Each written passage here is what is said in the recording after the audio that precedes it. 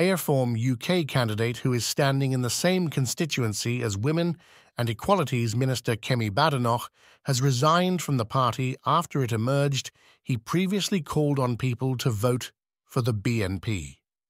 Times reports Grant StClair-Armstrong, the party's candidate in North West Essex, posted on a blog called the Joli Triste in 2010. I could weep now every time I pick up a British newspaper and read the latest about the state of the UK. No doubt Enoch Powell would be doing the same if he was alive. My solution? Vote BNP.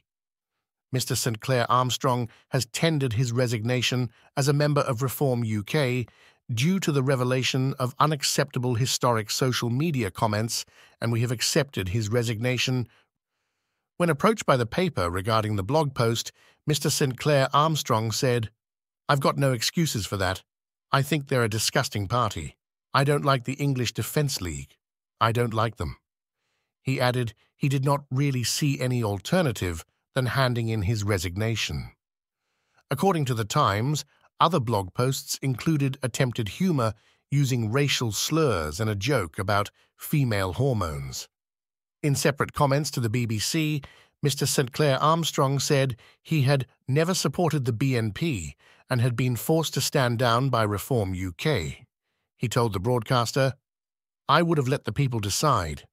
I bitterly regret all of those comments made many years ago, and I'm just sorry that some people deemed it necessary to hunt for them when I'm not the person I was then."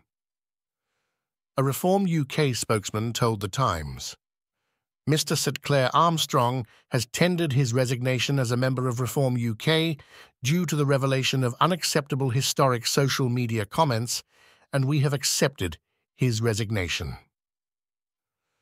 As the deadline for nominations has passed, Mr. StClair-Armstrong will appear on the ballot as the Reform UK candidate, but will stand as an independent if he is elected.